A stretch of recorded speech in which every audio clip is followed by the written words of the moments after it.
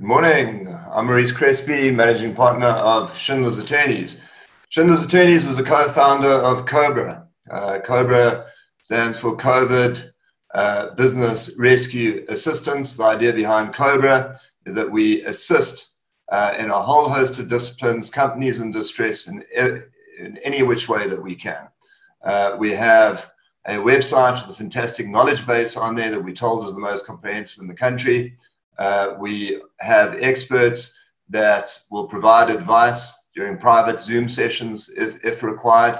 We meet with your staff, discuss the position they're in, consult with them in relation to any arrangements that you may require. And importantly, we assist in rescuing businesses in distress. What we also do is we assist businesses in rationalizing their businesses. So in circumstances where they're not in distress, but steps need to be taken to get through this in the most efficient and effective manner possible. What we also do is we provide these webinars as part of our knowledge sharing, and hopefully they do assist businesses. In fact, we have no doubt that they do. And today we have one of our most exciting webinars to date. We have Bob Skinstad and Catherine Young, who will be discussing business with a buck, using leadership skills to capitalize on the changed world. Before I do an introduction and I go into the details, what wasn't given to me in the bio around Bob was the fact that he's also involved in other charities. He's involved in the Atlas Foundation and the Put Foot Foundation, according to the internet. And this is quite important because, you know, we have our traditional charities, and now we have the likes of Bob assisting the likes of COBRA. It's quite remarkable how charities have changed and how suddenly there's been a pivot towards assisting businesses. And now we have superstars coming on the show who similarly want to assist you guys and any business that you may be involved in. So over to the bios. Catherine. Catherine is an African entrepreneur with executive level experience across a number of businesses, including a successful corporate career, holding various senior and executive positions in companies, including Deloitte, Chevron, and SAP. Her capabilities are underpinned by deep engagement and care for people across her work career. As the founder of Think Room, she's involved in the entrepreneurial ecosystem across Africa and the UK, as well as acceleration programs through her co-ownership in Grindstone Accelerator. She is an SME ecosystem influencer in Africa and works with clients in the space of entrepreneurship development across the continent. Catherine holds a BCom with specialization in marketing and national diploma in procurement from the University of South Africa and Nelson Mandela Bay University, respectively. Bob is a partner at Draper Gain Investments and Knife Capital Venture Capital. He's a public speaker and sports pundit. He holds key leadership roles, including having captained the South African national rugby team, acting as a chairman or board member to a number of businesses, and he plays a critical role in the funding landscape globally. He uses his unique combination of learned skills and natural affinity of people to create connections and value for businesses. He holds a Bachelor of Arts and lives in Weybridge, UK, with his wife and 4 children. I'm going to hand over to you guys. Thanks so much for being here. Before I do, let me introduce my remaining panelists. We have Ember Marseille from IQ Business, Renee Klopper, IQ Business, and Gary Barachowitz from Schindler's Attorneys. Over to you guys. Thanks so much. Thank you, Maurice. Fantastic. It's lovely to be here. Hey, Bob, lovely to see you. It definitely is for us. Bob, I don't know if I mentioned to you, this is our 4th one in a series with COBRA, and it's lovely to end it, this series with you coming on. So thank you for that. I think I'm going to share my screen. Thank you for those who've all been dialing in along the way. It's awesome to just share some of these things with you. So really today we're going to be talking the topic of leadership, and I truly don't think I'm privileged enough to work with Bob in business in our Grindstone Accelerator, where Knife Capital is the other part of the parenting team of Grindstone, Think Room, and it's just awesome along the way as we've gone into this journey. And Bob, I know that you're going to be comfortable that we just speak from the heart today, because it's going to be a panel like that. And as we've gone into this journey with Grindstone and with Knife, it's been so fascinating how people show up. And when we gave our topics through to the COBRA team to talk about it, this thing of leadership, and especially leadership in the time of change, I truly couldn't think of anybody else but you, Bob, because it's and I'll put you on the spot a little bit today, I think, but it's just how Bob has just been. I've been watching you from a business point of view on the other side, and how you just show up and just get the thing done and think as a leader in so many different ways. And I think so it's going to be a fantastic discussion today. I'm going to do a very brief overview as we've been doing literally all the time, you know, as we've been running these sessions. So allow me just literally 5 minutes to just do the introduction and set the scene for the topic, and then we're going to hand over into Q&A with Bob.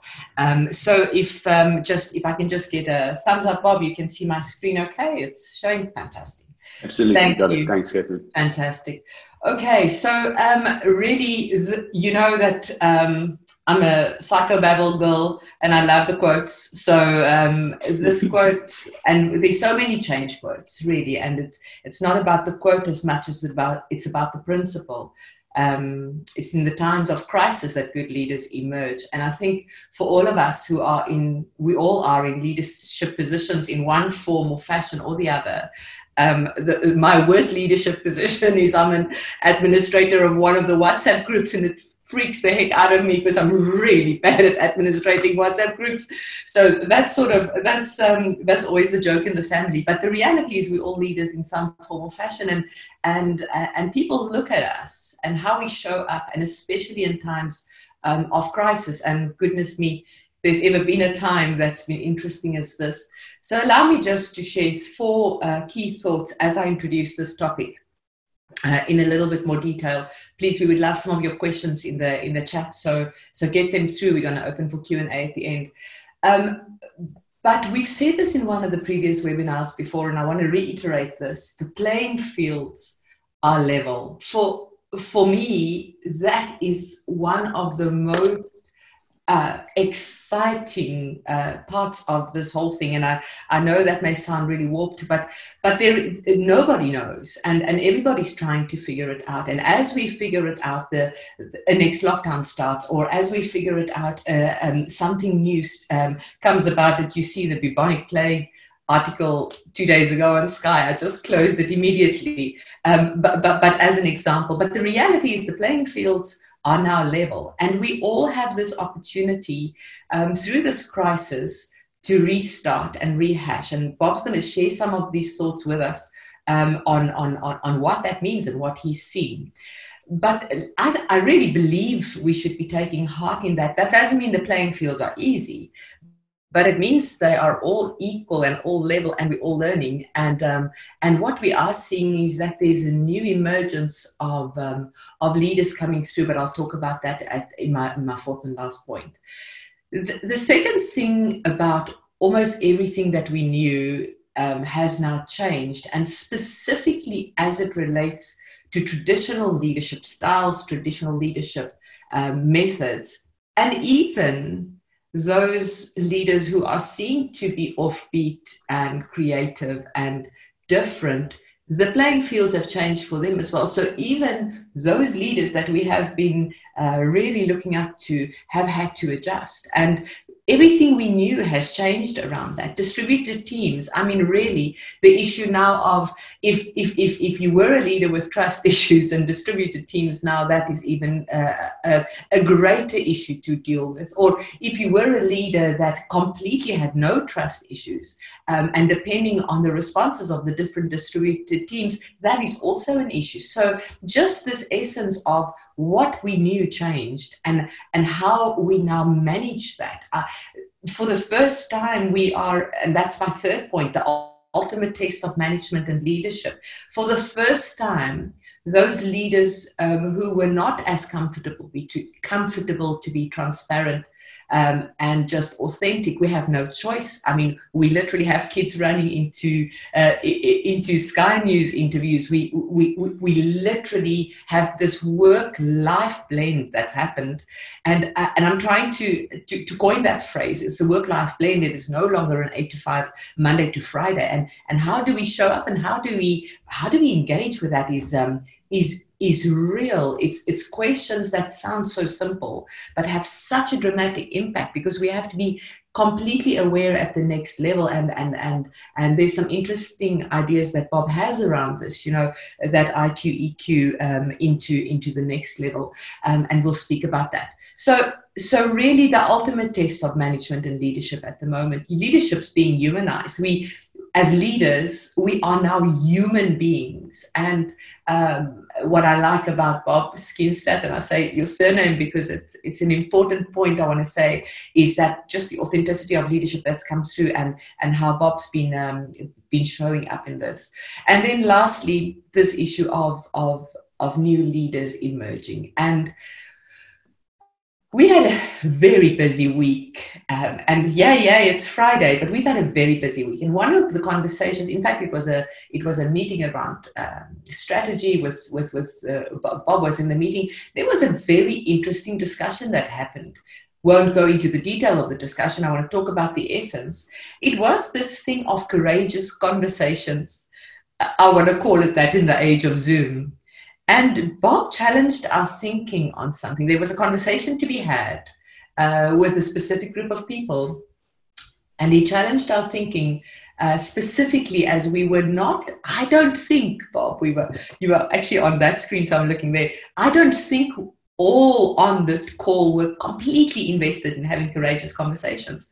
And just the mere fact of a different voice coming in and challenging the issue of having courageous conversations really made me think a lot last night after that meeting.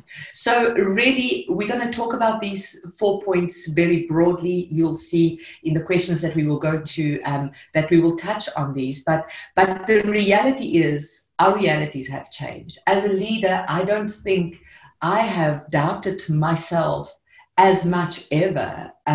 We don't always get it wrong. I was a horrible leader this week. I was a rookie in terms of calendar scheduling. I was an overwhelm and completely sleep deprived and just angry with life in general. And now to go and show up and have a leadership discussion at the end of the week is an interesting one. But the reality is, we don't get it right all the time. And no better person, Bob, we spot on time, 10:15 to hand over to Bob. But I want to close on this. 2 things and then go to Bob. There's this thing that McKinsey speaks about currently. The latest research says the only way leaders are coping currently, because they're still figuring it all out, is these 2 things of the value of deliberate calm. And I absolutely love that. And meaning the ability to detach from the crisis and think clearly in navigating it. And then the second one, this of bounded optimism, meaning no, not every business will make it, and no, not every job will make it. And the bounded optimism means there's optimism, but with a sense of reality. And if we get through that, how we get. So Bob, welcome. It's lovely to have you on. I just for everybody to first just catch up on what's happening in your world, and then we'll get into the actual content. But just talk us a little bit through, where are you? Where do you live? What's up? Thanks so much, Catherine. I really appreciate it. I'll give a little 2-minute overview. But before I do that, I wanted to say thanks for having me. I mean, you and I work closely together, so it's lovely to do this kind of thing in a professional environment a lot, and I'm very lucky to do that. But I want to thank COBRA in particular, Maurice and Emma, who I've spoken to, and all the contributors. I really think what you're doing is important. It's very needed, and I think it's hugely appreciated, and it's hugely beneficial. In the work, business, and personal environment of South Africa and around the world in what is a difficult time. So thank you for the opportunity to be a small part of that. I'll give you a quick summary. I was obviously very lucky to play sport for a living, but I was one of the guys who sort of bridged professionalism and amateur rugby. I probably got into rugby because I enjoyed it more than anything else. I never saw it as a career. So all the way through my career, I was always involved in business. I was lucky enough to build up a business and sell it in South Africa, and joined a family friend of mine to set up a family office, in particular the London office. And this individual had been fabulously successful in various businesses and was looking to build a slightly bigger team of people around him that could, manage some of the investments, etc.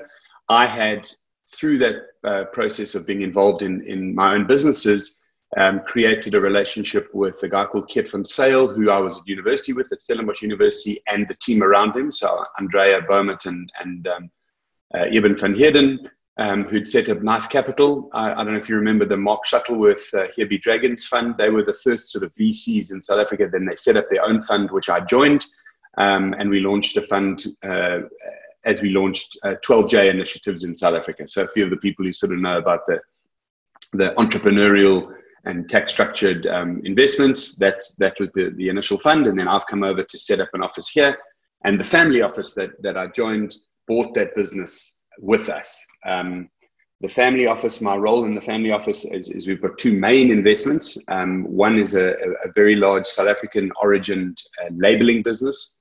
So we make all the labels for huge international retailers. It's quite a complex process. Some of the labels, you even have to, we've got to cut with sound. We do a lot of work for Victoria's Secret. So if you can imagine all the ladies around the world, if you're buying a set of underwear for a couple of $100, you don't want a scratchy label. And the expertise of that is something that we bought into. We've obviously got loads of other clients around the world. And then we are also a big shareholder in a dental aggregator. Now that sounds very fancy, but it's basically a roll-up. So we buy dental practices and then we centralize the costs. We help the management, we help the leaders in that business, and we cut the costs and we make them more profitable. And those are the two main businesses I'm involved in for the family office, and in particular Knife Capital. So I've got a leadership role in Knife Capital.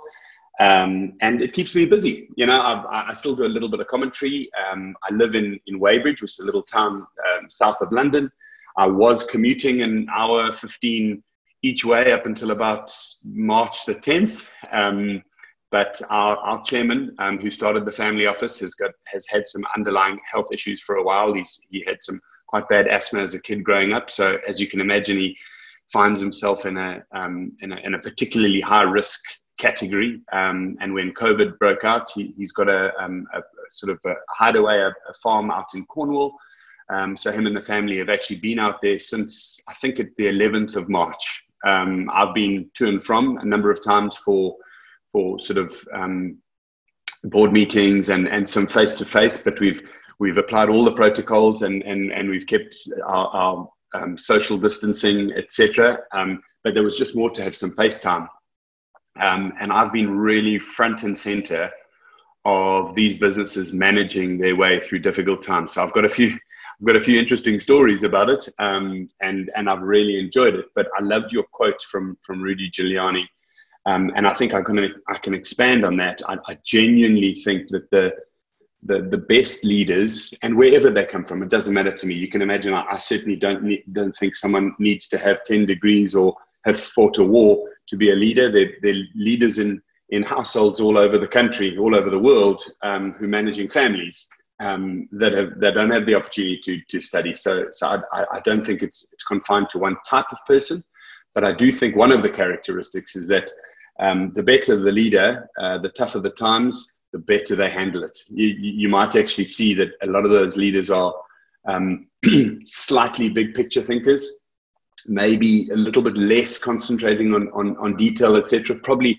admin light, and then when the crisis hits or when the difficult times hit, their clarity of thought, their ability to maintain that calmness that you spoke about, and their ability to use a big picture thinking to manage their optimism, but to bound it in a framework that is realistic, certainly shines through. And we're seeing a lot of that in some of our businesses.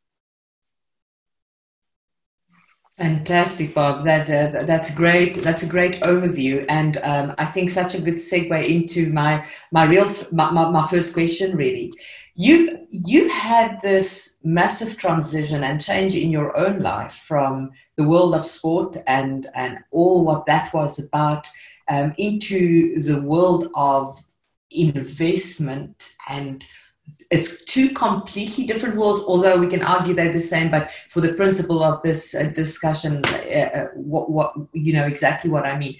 Talk us through literally heart and head stuff from having to have made that transition, the change. What did that mean?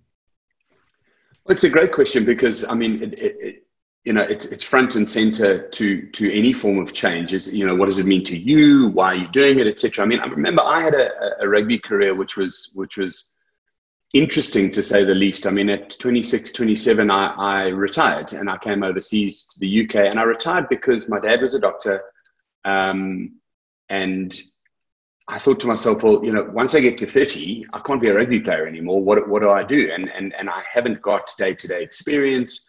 You know, how am I going to transition?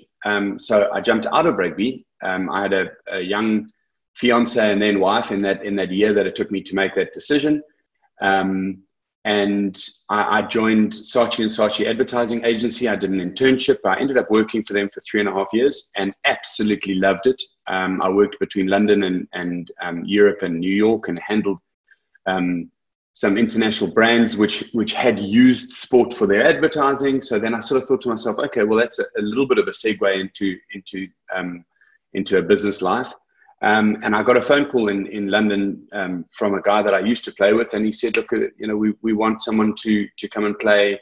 I saw you playing a social rugby game a couple of weeks ago, and I had been playing for the Barbarians, which is an international sort of team that doesn't really play out of one country. They just pick, you know, guys who are available. And I was lucky enough to have played okay. And he said, we'd like you to come back and play a bit. And I thought, you know what, we do want to go back to SA. We love South Africa. This was 11 years ago now, 12 years ago now. And I used that as a sort of a soft landing. So I went back to South Africa, I played some rugby for the Sharks, and I had a wonderful team around me. That was incredibly lucky. And the rest is history. I was able to be part of a Rugby World Cup team. So I never, ever go through a sort of a talk about my career without saying how lucky I was to play alongside some great people and with some great coaches, etc., and literally bounce from lucky bit to lucky bit. But the point of the story is not achieving in rugby. The point of the story was I dipped my toe into the work world, and then I wasn't afraid anymore. Then I thought to myself, you know what? If rugby stops tomorrow, I'll get a job in a pub. It actually doesn't matter, and I'll work my way up. I'm now comfortable with my level of work ethic amongst my peers. I know what I need to do to survive. And that's what made the biggest difference for me. So the easy thing is then saying, well, what could you take from rugby to work? And, you know, I try and say this every time. It's a little bit like being the coach of your own rugby team. You know, do you play a good player who does X and make them do Y? No, madness. Do you do it in rugby? No. So why would you do it in business? And I had these relationships with people who'd been in venture capital and in the startup world, Kit in particular. So I would take my business ideas as a player. Remember, suddenly from a student, you're a 22-year-old who's got more available cash flow than your own parents. You know, it doesn't happen to a lot of people, but it happens to professional sportsmen. So I had to then suddenly say, okay, you know, who's going to help me with this? So I reached out to people that I thought were A players, and Kit van Zyl was a great example. He worked in banking, risk mitigation, investing, and then went into venture capital. So if I got what I thought was a good idea, I would take it to him and he would say no, and then I would go back to the drawing board because he's got a fantastic process. And he's known to say no quite often, right? Well, exactly. He learned from the best, who's Urban van Heerden. So no is a very good answer in investing. And I would use those A players in their position to help me. And then that became what I did later on. I mean, I think one of the most important decisions I ever made was to try and make some of my sort of cash that was available to me. And I bought into a restaurant hospitality business. But I used the A players, the advisory capacity of these people to say how I should do it. And it really changed how that business was ready for me to exit it later on, because a lot of people get in, you know, you invest for what you think is the fun bit and the growth bit and all that kind of stuff. You don't invest for what you're going to do when this timeline runs out. And I think I was saved by that, and saved by playing A players in my advisory sort of board or group of people. That's lovely, and thanks, Emma, for posting that comment. Also, it really is an invaluable insight. This thing of let people play their talents, and I think as leaders, we often forget that. I saw a very interesting thing last night, Bob, as I was preparing for this discussion about where they are now separating leaders in terms of saying, and this was one of the, I think it was a Forbes article. I speak under correction, but it was saying about they are now separating leaders from in times when it really is tough. And I want to ask you, and I know this is off script, but I know you're okay with it, in times when things are really tough. So I want you to actually, if you can, use one of your games examples where traditional roles of how the players need to play and they know what they need to do, and something dramatically happened, what then? Because this Forbes article says we're now seeing a very clear delineation going between leaders who now do things and leaders, what you've alluded to, who will just have to lead things. And sometimes the leaders who did things now leading, they missed on the doing. What are your thoughts about that? Well, you know what, Catherine, it's such a good point. And I'll depart a little bit because I want to give you an example, but it's actually not a rugby example. It's a real life example. So let's go back to those businesses that I was talking about. We've already had one comment here and well picked up. You know, if you understand what I mentioned, those businesses are in people-facing supply. So the label making business, the revenues of that label making business took an 87% hit from the end of February to the middle of March. You know, and the best leadership I saw was from our chairman. Remember I said, so he had some I think they call it comorbidity type afflictions and you know, in particular asthma growing up. So anything to do with the lungs and that. And he actually said, look, I just want to get out of here. But you know what? He led every single day. He phoned every leader of those businesses, every region. I'm talking 18 factories around the world. So individuals in sales, marketing, business development, leadership. So we manufacture and sell. It's quite an interesting business because you need to be accredited by the brand. So let's just say we went out and we were selling, what's a brand I'd like to win? I like outdoor brands. So Patagonia, this labels business it not only makes the care label in the back, but it also makes things like the dye sublimate, you know, if there's an image on your shirt, or if you've got the little Patagonia sign here, or the cap and the label and the tag. So you know, there are lots of things you make.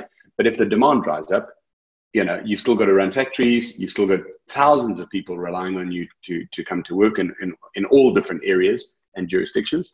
And then you've got people saying, well, what do we do? Do we make? Are we going to sell again? We know that it's up to the retailer whether they're selling enough online versus offline or high street.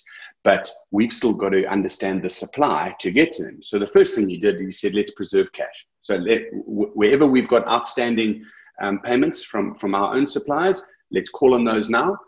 Preserve cash, make sure that we can create a runway and manage our people going forward. Cash flow is absolutely king in a critical time like this.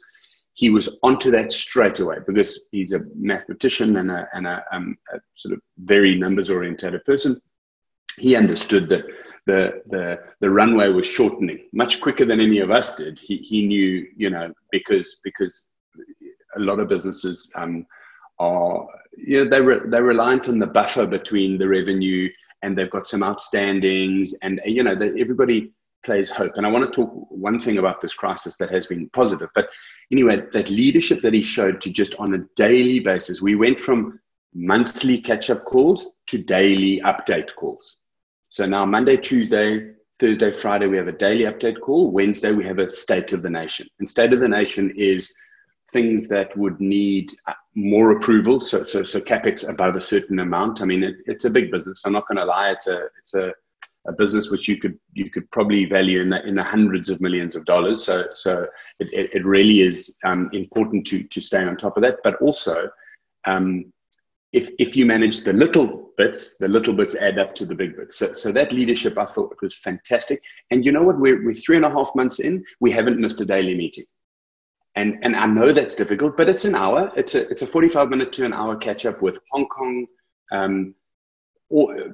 So Canada wakes up and Hong Kong's going to bed, but all those people are on the same call with us in the middle. And it really is a super example of how to manage people, how to manage their expectations, how to understand everybody's position on things, and everybody's jumped in. So some people and staff were furloughed, some people have been asked to take deferment of salary, but the chairman's talking to you on a daily basis. It's not like no one turns up and they're sort of putting out this image of swanning it on holiday while you're doing the hard work. They're there in the trenches with you, and that's made the biggest difference. Okay, so park that business, and then the leader in the dental business.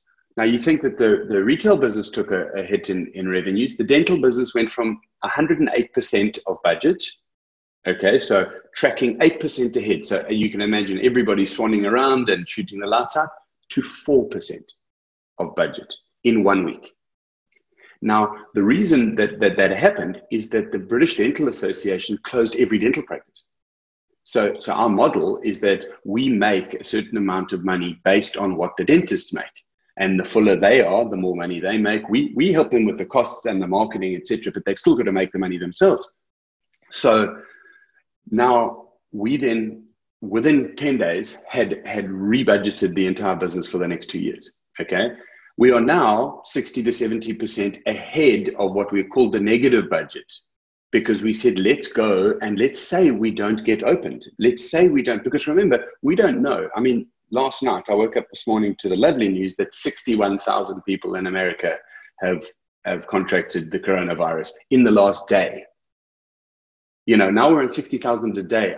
I'm not sure that we're not going to have a second peak. I think we probably are. And that's going to affect these businesses and how we work, etc. But anyway, the two examples of leadership were jump in at the toughest time and lead with the people. Now, I'm not saying that my chairman jumped in and taught people how to make better labels or do anything, but he said, here is the forum, we can talk, let's work together through the problems that are affecting you on a day-to-day basis. And you know what? We've now gone from high crisis, high volume meetings to much lower crisis, low volume meetings. And the importance of how we did that could then reflect across in the dental business, and they did exactly the same thing. They said, okay, we're going to get nothing for the next 6 months. How do we do this? What are we going to do to preserve cash? How are we going to help the dentists? And I've been shown some incredible leadership by a young South African dentist, actually, Eben van der Walt is his name. Studied at Stellenbosch, a little bit behind me, but I'd say he's probably one of the younger dentists in the group, but he's just stood up as a shining example of a leader. So I went to his practice to go and get, pre-board meeting, to go and get a real sense of like, how closed are you? Because you need to know what's real and what's not. And I broke protocols and did all that stuff, but I went with all the masks and all that kind of stuff. And I went and said, okay, what can you do? So he's opened up new rooms, and now he moves from room to room while they clean the fallow time room. So he's managed to get all of his dentists up and operating. He's back to almost 100% of operational facility, but in a different way. So the cost structure is a little bit bigger, but the revenues are there. The way that he's spoken to people, the way that he's led people, you know what he did? He sat in his what you would say the waiting room, I suppose, of what would be a dentist practice or a doctor's practice. And he said, I have a daily call with my staff about what they're going to do when they get back. And I said, what do you mean? He says, well, if you're going to put on a play, you don't not rehearse. I was just blown away. He said, I talk him through and I say, when you come in, now that you can't just stand around and infect people and do all those kind of things, you're going to stay in your car until 7:59. At 8:00, the first person will come in. At 8:01, the next person will come in. And then by 8:07, all 7 of the hygienists will be in, and the assistants and the nurses. And then by 8:09, and you know what? They do it every single day. And they're up there operating because the demand hasn't dropped off. It's a little bit like the other business. People still want to buy stuff. Now we're just buying them online. Still got to make it, but now you're going to get into a factory and make sure. So I've been absolutely blown away by the quality of leader and their ability to change in difficult times. And you mentioned at the very beginning, you said, is this an IQ EQ mix? I also read an article which I was blown away by, and it's called, or it talks about the rise of AQ. And that's your adaptability quotient. And I think that when we were talking about sport, I've seen people who've come out of professional sport backgrounds, or let's just say different backgrounds to what they currently do, and the adaptability to be able to morph your job, your role. Nobody asked Eben van der Walt to turn into a person who rehearses a role for other people around him. He's a highly qualified, outstanding clinical dentist, but he showed leadership in a completely different adaptive role, which I think is brilliant to see. Yeah, and Bob, I love that. I think I want to do a little bit more work on the IQ plus EQ equals AQ, if you don't mind. So just to wrap on that question. So what I've heard you really say is really jumping, lead from the front. And it really sounds, the example you used with your chairman was that of, very clearly leading and making sure that the experts still get to do what they can do in the time. And then what I really, really loved about the dentist example that you've just used is this thing of rehearsing. And I think you touch such a good point. For me, what's becoming very apparent is in the past, pre-Zoom days, I don't even want to call it pre-COVID days, we could pitch sometimes a little bit unprepared and just wing it. And I've almost find that this rehearsing thing has become much more to the fore because we have such intense time on Zooms like this all the time that if you show up unprepared, it's almost like you put the conversation back. You're not respecting those who come on, and you appear not to be rehearsed, and you appear not to know what to. So those are two beautiful points that you've raised. That, in fact, I think that's my Twitter quote for the day. I think those are absolutely brilliant. Thank you for those. So let me just ask you a little bit more about this this article that you alluded to with this adaptability quotation. Quote, I can never say the word. Help me with it. Quotient. Quotient, exactly. Afrikaans girl from the little town of Uitenhage struggles with that word sometimes. Okay. I don't believe that for a second. Yeah. So they speak about it's the balance of IQ and EQ, or that plus that. And I want you to talk about that, but leading in with this thought. Those who used to be showing up as rock stars may still do, and our expectation are that they still do. But the reality is that the tools in our toolbox that used to get us there in the old ways are not. So we may have focused on IQ dramatically, or or just the EQ, but head or heart stuff. And now it's this, let's adapt together. Share more thoughts around that. And if I can ask for maybe another example out of that, of what you've experienced, where you've seen it work or not. Yeah, sure. And you're right. I mean, you need to expand on these things. It's easy just to throw away a thought. But for me, okay, I mentioned that my role covers the family office, and there's 3 different businesses. We've gone through the labeling business and the dental business. So the other business, which is probably the closest to my heart and I enjoy the most, is in venture capital, and it's at Knife Capital. So Knife Capital manages a fund in South Africa in the 12J space. We we handhold entrepreneurs through a sort of a courting stage where we get to know them, we get interested in their business, and then we've got available money, and sometimes we invest. And when we invest, they become part of our portfolio. Currently in our fund in South Africa, there's 7 businesses.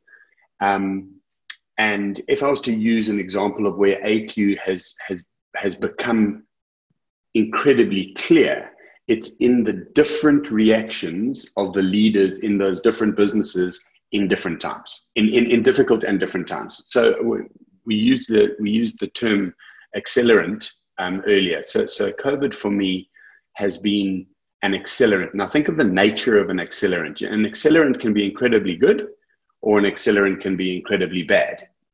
Any bad golfer like myself will tell you, if you hit a golf ball in wind, whatever you do badly, the wind makes it much worse. So if it's going the wrong way, it keeps going, further and further.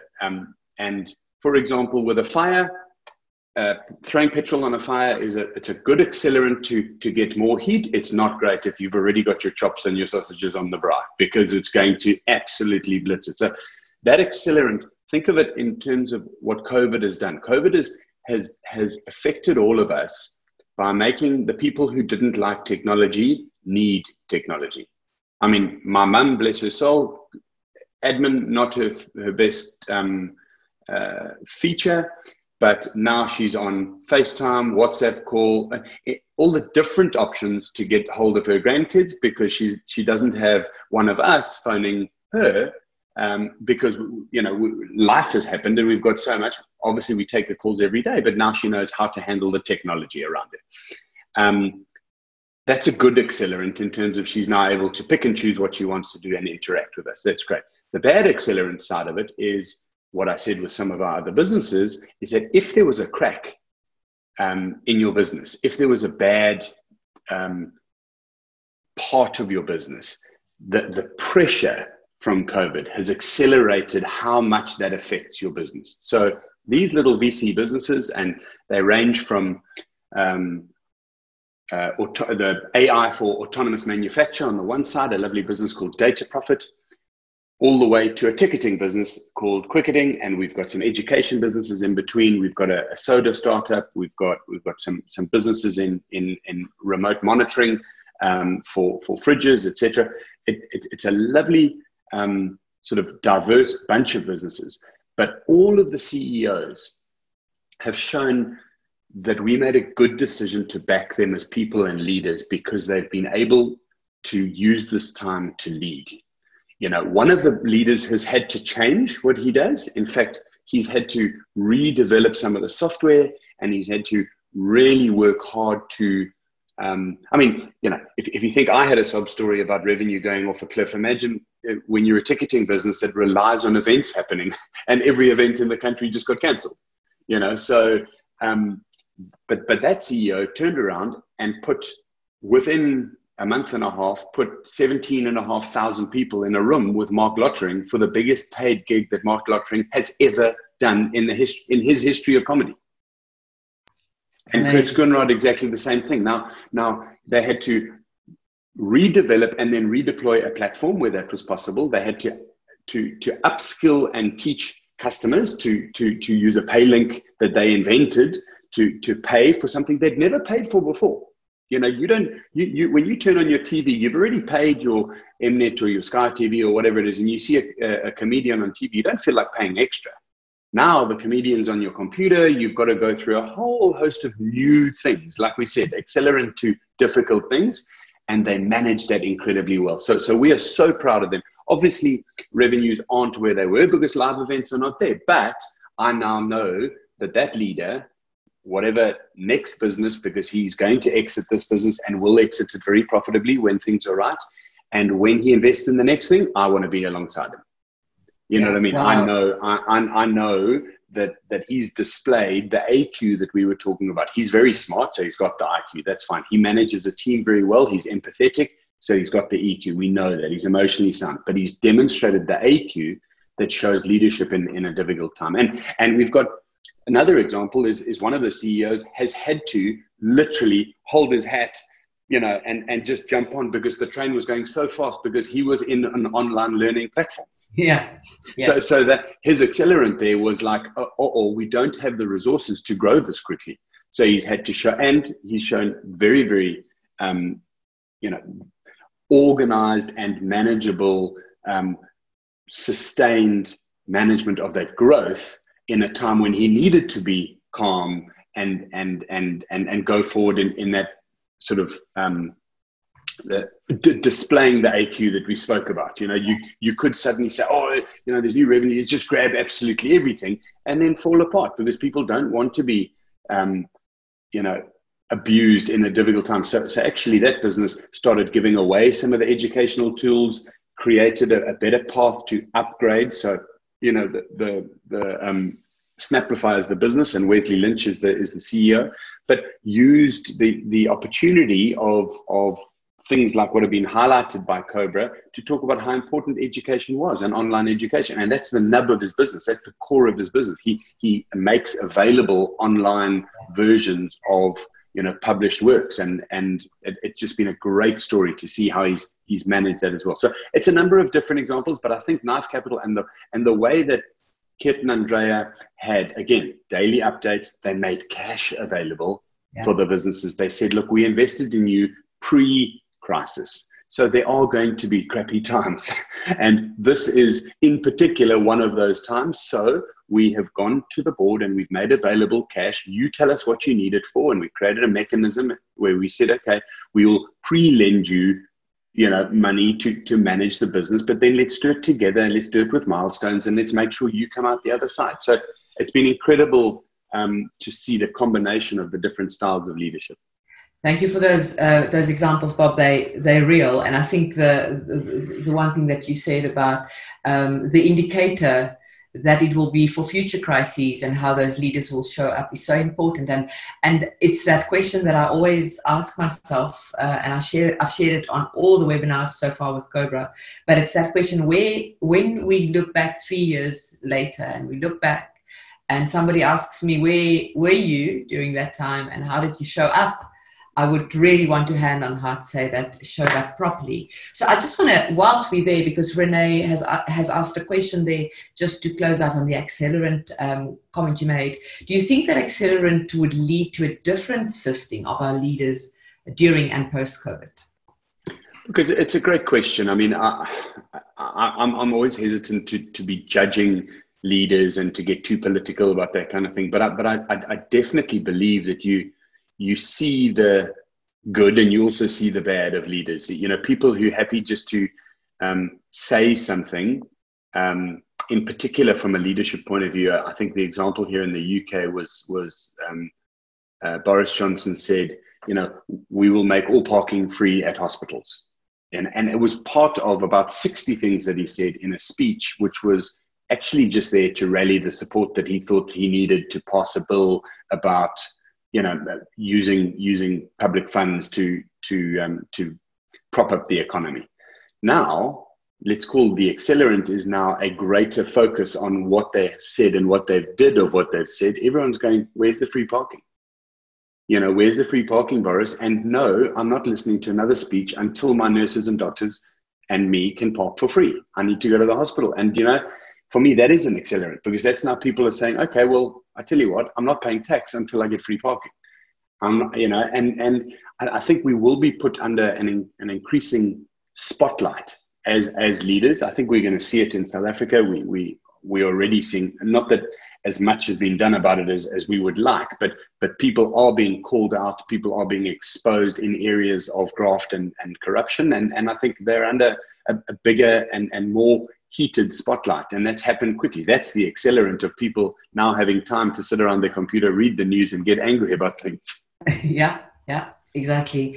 That's absolutely great. So Renee, I think definitely what Bob's saying is how we're going to be showing up, and just even those basic decisions have much larger impact, because the reality is we are all different right now, and our hierarchy of needs has dropped right down into level 1 and 2 from where it was.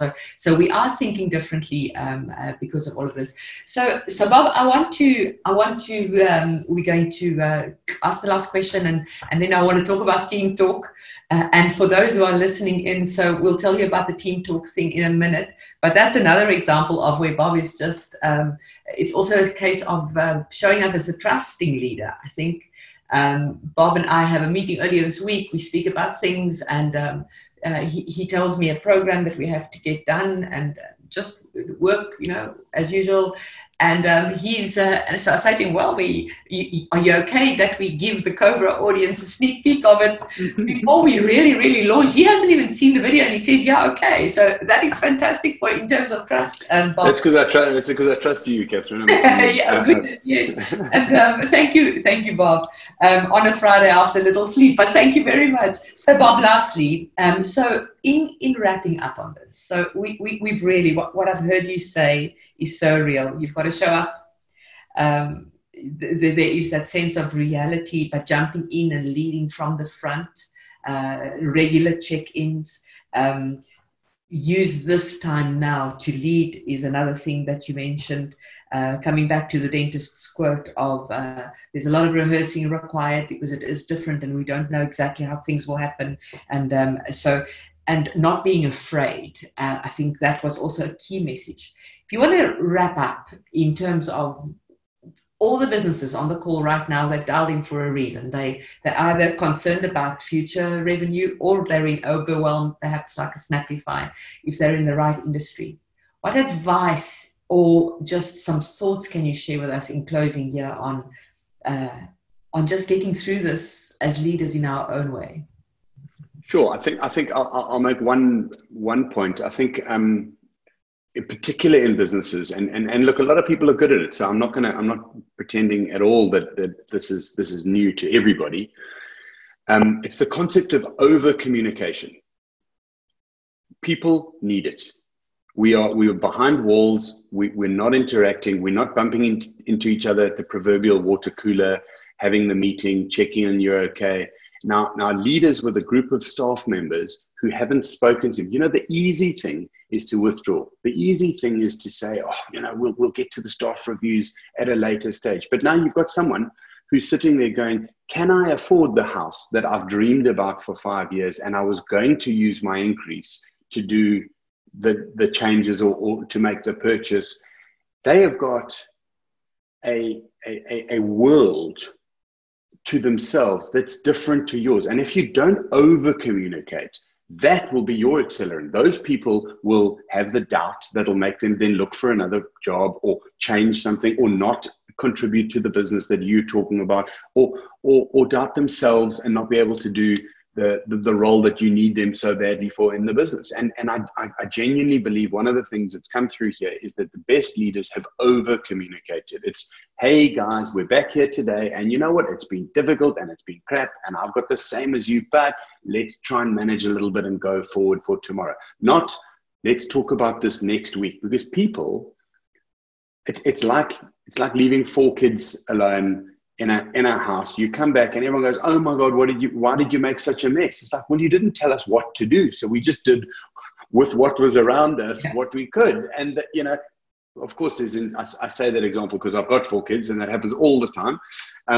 But the best way to think about it is that if the people have got what's in your head and your heart, they can deal with it in their way. There's much less doubt. There's much less factual inaccuracy. There's much less nerves, So we've got these lovely tools. Talk to the people, Even if the leader is empathetic and just says, listen, guys, to be honest, I don't know what's happening in the next 2 months. But if you can trust me that I will tell you as soon as I know, then you've got a message that makes a difference. And I think that I've looked at these various leaders in these businesses, and I've been just so impressed to be part of something where they feel that that's important to do on a day-to-day basis. And I think it's really given everybody a lot of comfort. Yeah, absolutely love that. Let's take heart for all those on the call, and hope that's been of a lot of value to you. Really, really, really over communicate. And I'm glad Bob's shared exactly that point, because one sometimes thinks you are communicating too much, but that's such great advice. So let's keep at it. Let's just keep going. We really truly have no other choice but to, and it's actually very exciting because we are just in a world where there's actually so much opportunity coming about. So in conclusion, Bob is launching. Bob, do you want to say it, or do we just play the video? But well, Bob's I'm happy to say 2 minutes. So Catherine has helped me do something which I think will be fun. To be honest, living in the UK, every morning I jump on a train and I take a train into central London to where our family office has been based. But our chairman, I used that example, he's gone out to a hidey hole in Cornwall, and literally the office is probably going to be used almost never, over the next 18 months or so because of just growing uncertainty. So I've clawed back almost 3 hours of a commute, 2.5 to 3 hours. And I thought to myself, I'm so lucky to be connected to various business people with a good outlook on life, etc. So I picked up the phone and I phoned a couple of people, and they all said that they'd be more than happy to tell me some of the business stories, what they've been up to, either post-sport, if it's people I've been in business with, or the leaders of these businesses, etc. And I'm gonna try a little series of interviews / musings and do a podcast based on that. I had the misfortune of telling Catherine a little thread of that idea, and she's turned it into something real, literally overnight. So don't judge me. We don't even know exactly what the name is, etc. But for example, you guys would have seen in the media the other day, Brian Habana, an ex-Springbok, has invested in a business called Pay Me Now, which is a very highly decorated South African startup. So I texted him. I said, would you give us a run through of what that business does and tell more people either how to get involved, how to affect them, etc. He said, Skinners, absolutely, bud, call me anytime. So next week we're phoning Brian. We're going to have a walk around his office. He's going to tell us what we're doing, and we're going to cover it in a series of sort of podcasts / webinars called Team Talk. So thank you to Catherine, and also thank you to everybody at COBRA who's attended this. Please reach out. Anyone can make contact with me. I'm very easy to get hold of, and I've really enjoyed being part of this today. Thank you so much. Fantastic, Bob. So we'll play out with Bob's it's a 2-minute video. Bob, you and I are seeing it literally for the first time actually together. So, but it's a pre-launch. We wanted to do I can't be nervous because if it's wrong, we change it. Exactly, and truly, it's just to say thank you to COBRA as part of the great work that you are doing. So you actually just seeing the sneak peek. So I've shared my screen. Just give me a thumbs up. You can see my screen. Yeah. It's everybody get cool. Fantastic. So, and I think the sound is on. So here we go.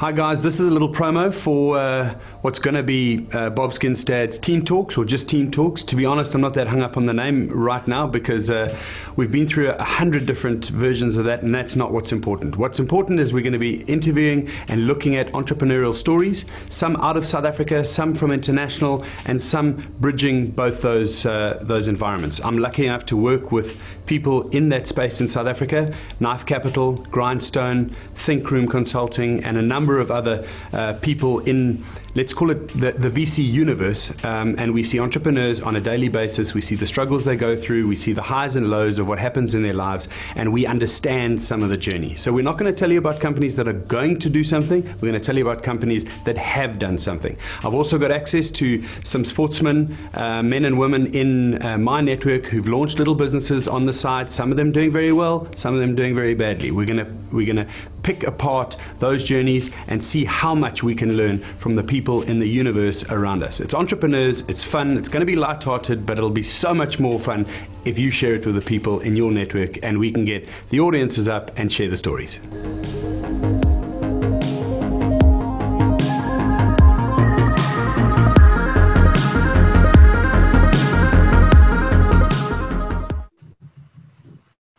Fantastic, and that's the end. Please get hold of Bob. We really need you. We need your stories. And Bob, that's been the best bit of leadership I've seen, with somebody trusting me completely without even seeing a piece of the footage. So thank you very much. Thanks for the hard work. Yeah, thanks, guys. We're very spoiled to have you guys on today. We're indebted to you. If you want to get hold of Bob or Catherine, you can email info@cobra.org.za. You can reach out that way. Go to the website www.cobra.org.za, and you'll have further details there. There is a portal that you can utilize there. So once again, thanks to Bob, thanks to Catherine, and thanks to the panelists. We have another webinar on Monday, so please join us for some further insights there. Thanks again. Importantly, thanks to the attendees for joining. Thanks, guys. Bye-bye. Thank you very much for having me. Cheerio.